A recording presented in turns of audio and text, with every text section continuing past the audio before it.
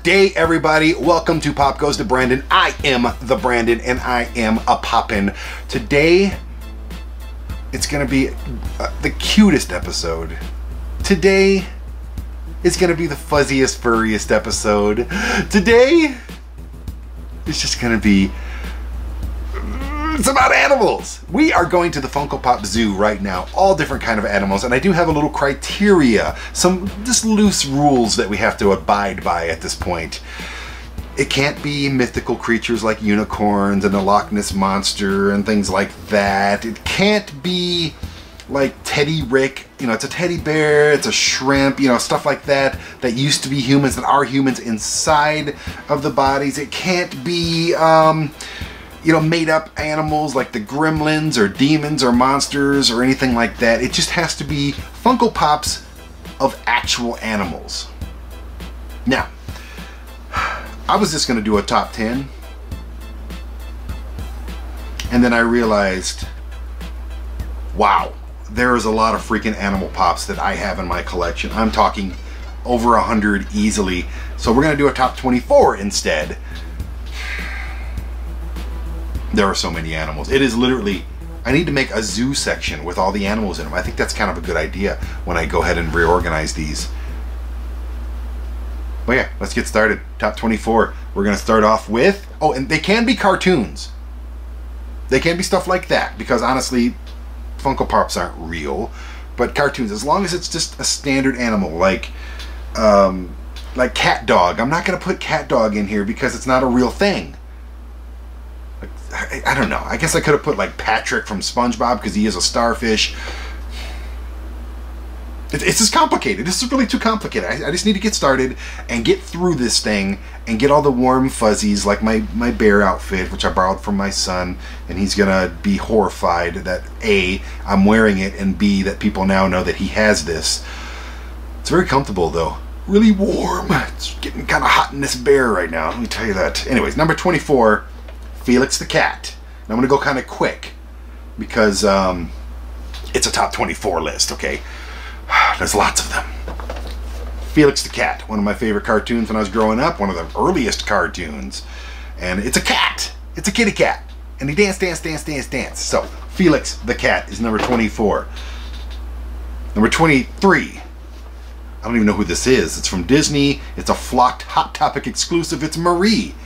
Oh, it's from the Aristocats. I get it. The Aristocats. Okay, so another cat. Got it. Marie the cat from Disney. It's number 23. Told you, Brian, go pretty fast through this thing. Number 22. All right. It's Tom from Tom and Jerry, and he is another... He is a cat. It's a Target exclusive. I love Tom and Jerry. Grew up watching it. So we got 3 cats in a row. It's Tom. Love cats. Right, number 22.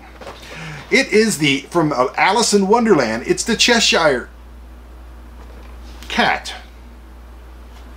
Starting to see a little trend here.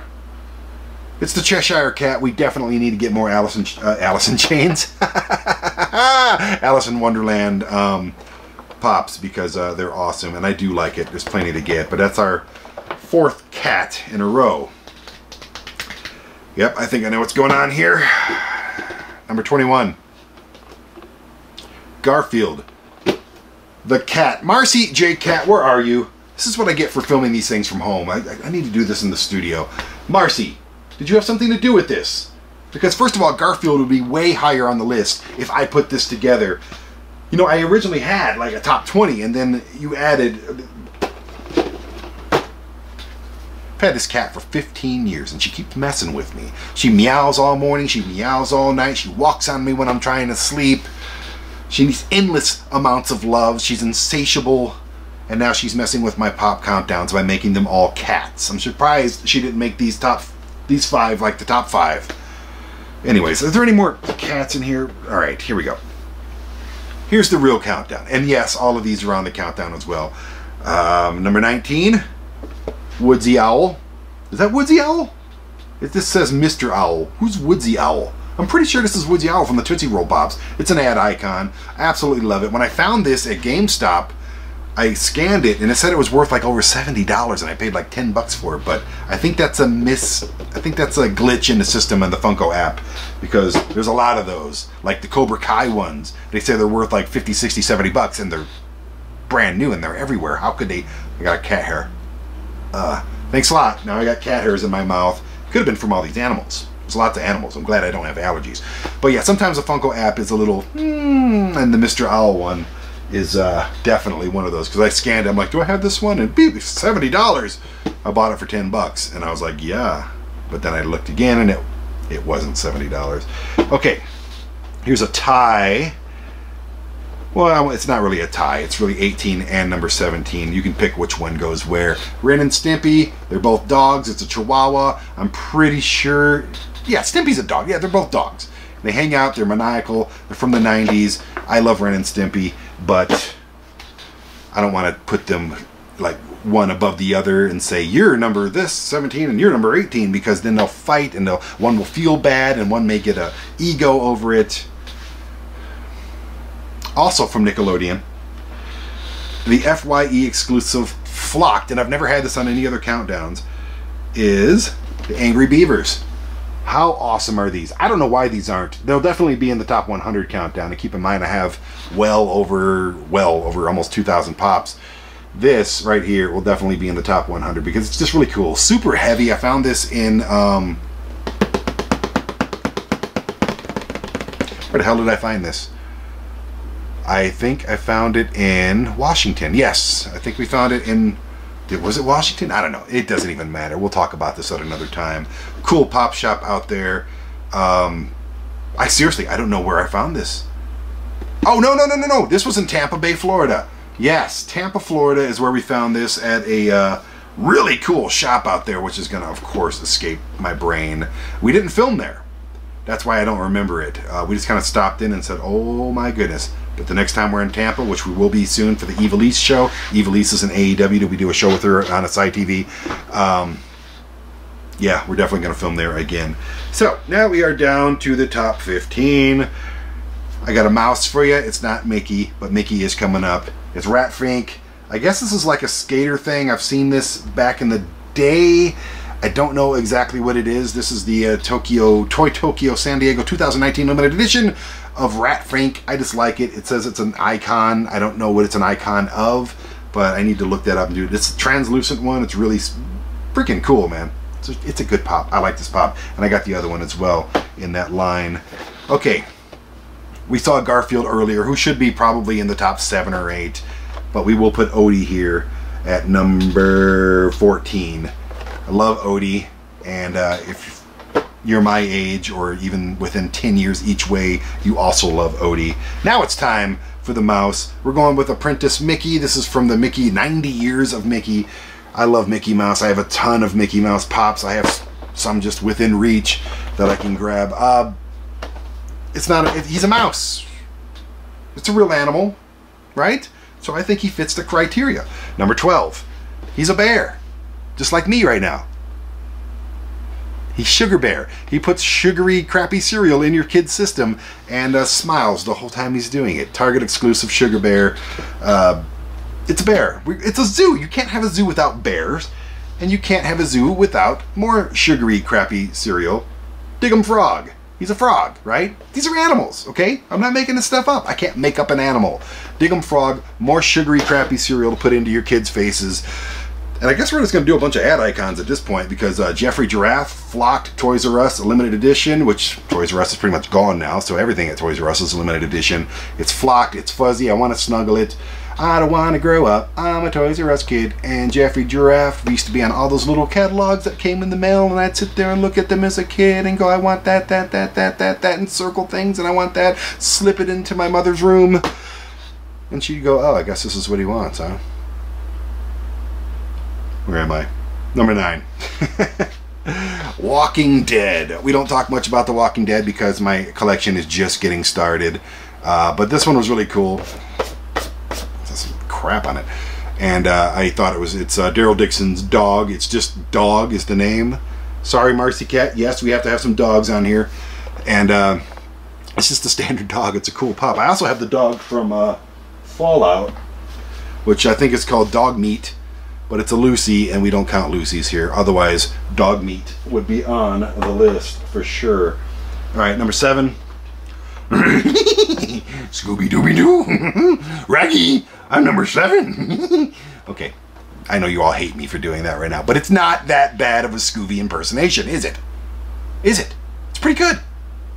I have a lot of Scooby-Doo ones, but I really like the Christmas one where he's wrapped up in the Christmas lights with a hat on. Super cool. Number 7? I thought that was number 7. Does it really matter? Does it really matter? It's not like I put lower thirds on here and I do all that work. I'm not going to do any of that. Adventure time. Come join your fans. Come to very distant lands. Jake the dog and Finn the human. So he is a dog. He doesn't look like a dog, but he's definitely a dog. This is actually the Zombie Jake one, which is in my top 3 most expensive ones that I have. It's a Comic-Con exclusive from San Diego in whatever year it was, 2009. Wow. That's pretty awesome. I didn't realize this thing was so old. This thing's 11 years old, and yeah, that's pretty badass. Zombie Jake. It's one of the most expensive pops that I have, and it's one that my kid actually likes, so I can't complain about that. We need to get all these Adventure Time ones. I really do like them. Number 6. Well, hello, Bullwinkle. Hey, you want to watch me pull a rabbit out of my hat again, Bullwinkle? I used to love Rocky and Bullwinkle. I still do. I have most of them. There's a couple I don't have, like Natasha, and I don't think I have the... I do have the Fearless Leader, yeah. And I definitely have Bullwinkle, and I have Boris, so I just got to get Natasha to finish out the Rocky and Bullwinkle line. But come on. He's a flying squirrel. He's awesome. He definitely belongs in my Funko Pop Collection zoo, and I'm going to treat these animals right. They're going to get fed. They're going to have great habitats within their box, and there'll be no PETA people outside the window picketing my Funko Pop Collection, because that would be annoying. Very, very annoying. Number 5. It's Snowball. It's flocked. It's a LA Comic-Con exclusive. It's really cool. It's the most recent Rick and Morty one I've gotten. Before there was only 4 that I needed. Now that I have him, there's only 3 that I need to finish out the entire Rick and Morty collection within my collection. So Snowball is number 5. Looking forward to getting those last 3 Rick and Morty ones, so I'll never have to talk about it again until they release more. And then they're like, hey Brandon, we got these, and then I'm like, okay, I gotta get those. There's another cat hair, right? Oh my goodness. Oh wait, that's my hair. That's like attached. Okay, here we go. Number 4. From Caddyshack, one of my all-time favorite movies. You can't beat Caddyshack. Again, I'm only 1 away from completing the entire Caddyshack one. I got to get Ty Webb with the blindfold. But we're talking animals today. We're not talking Chevy Chase. We're talking the flocked one. This came in a package with a T-shirt, and actually I think came with a hat actually. And I definitely threw away the other stuff. Didn't throw it away, but it's not with me anymore. It's somewhere buried. And I'll never fit into the shirt because it was like a medium, and I'm totally extra large all day long. But I love this character in the movie, and I absolutely love this pop. That's why it's number 4. And another flocked one, number 3, is from Billy Madison, the flocked penguin. You can't have a zoo without penguins. Man, this has got a little dent on the box there. Oh, man. You can't repair these boxes, man, once you mess them up. I wish you could order more, though. I wish, like, Funko would be... Because how hard would it be? You already have the boxes. You have the print, you have the labels. How hard would it be, honestly, for Funko to just print off a new box and send it to you for like $5? You can even add shipping and handling, whatever. We need to fix our boxes, man. I'd probably give you like a check. A check? Who uses a check? I would probably send you hundreds of dollars right now to fix a lot of these boxes of pops that I don't want to have destroyed. And they're not destroyed, but there's some that have dents and dings and everything. And it would be great if they just send you some freaking an envelope full of these boxes. You just throw away the old box and put the new box. I don't know if that would tarnish the cost of them, or kind of like roll back the odometer. Is that what the miles are in the car?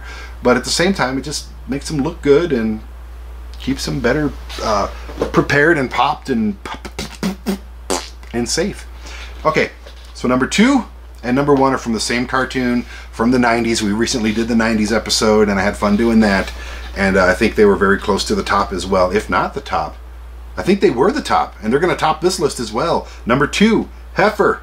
It's the original Heifer right here. He's got the bag of potato chips, and he's going to town. And number 1, you already know what it is. It's Rocco with Spunky.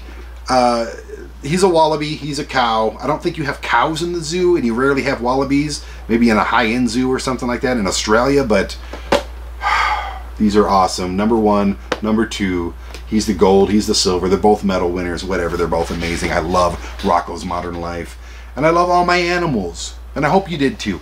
So I appreciate you guys watching. Treat your pets good. Treat the animals in the zoo if you're a zookeeper. I don't know why zookeepers are watching me now. Maybe just because of this episode.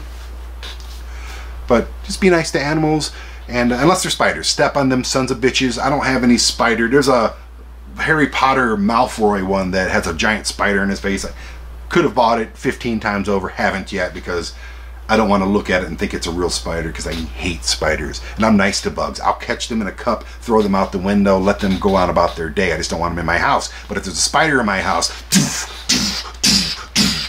yes, I will kill them with my bare hands. I'm not afraid of them, I just hate them. No spiders in the zoo.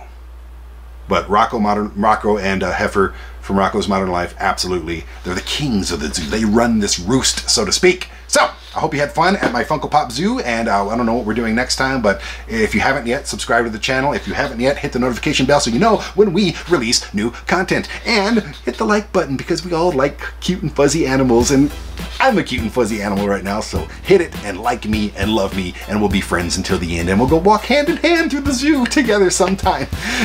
The freak am I even talking about? I gotta get out of here, take this stupid thing off. Bye.